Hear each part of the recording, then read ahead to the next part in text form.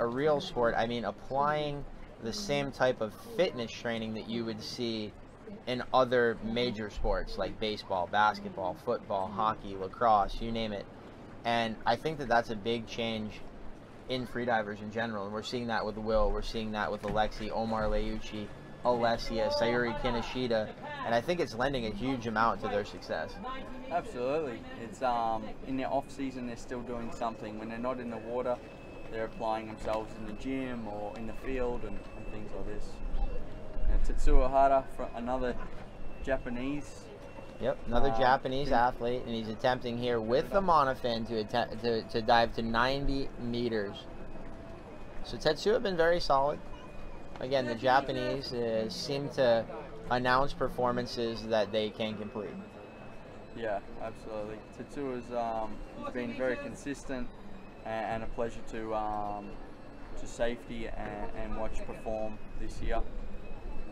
You see, just passing 45 meters, he charged his mouth fill just before 30 meters. His hand came up to his mouth. This is to hold any excess pressure he has in his mouth from the air escaping. He's going to use that air to equalize all the way to the bottom, hopefully. Yep, we've talked a lot about mouth fill throughout the week, and Tetsuo certainly finding a way to maximize his mouth fill.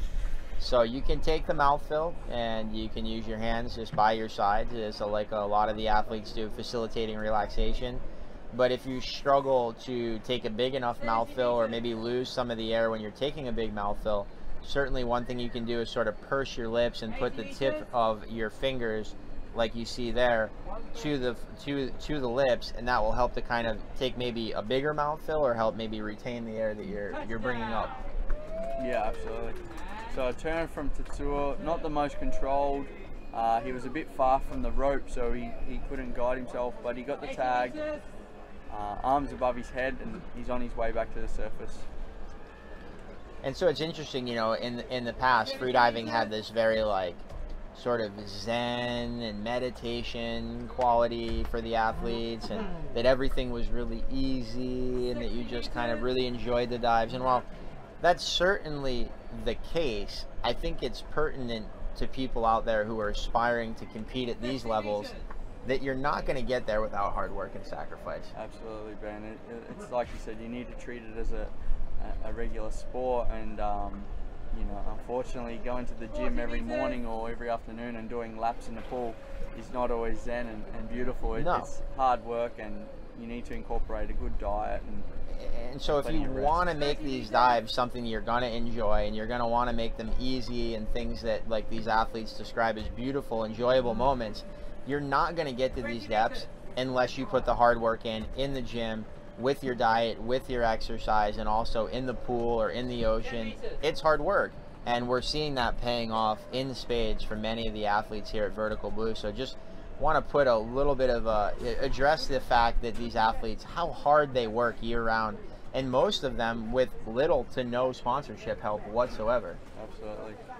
Here we have Tetsuo performing surface protocol. Yep. Hopefully within time and within the right order. We'll wait for an announcement. Tetsuo's got the tag. Will it be a white card performance for the judges on the final day here of the Origin ECN Vertical Blue Freediving Championship? I think he'd be very happy with himself and for his country, all his country people watching at home in Japan.